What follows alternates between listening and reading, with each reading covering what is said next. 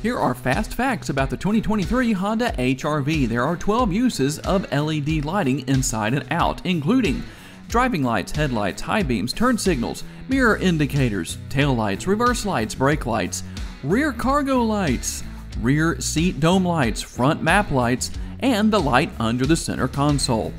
The front grille design is meant to mimic the design of the AC vents. Many people already know this, but in case you don't, you can press and hold the unlock button twice and it will open all of the windows and the sunroof if you have one. There is no auto stop start feature, which should make a lot of people happy. And when it comes to the driving modes, depending on which mode you select when you turn the ignition off and turn it back on, the 2023 HR-V stays in that same mode.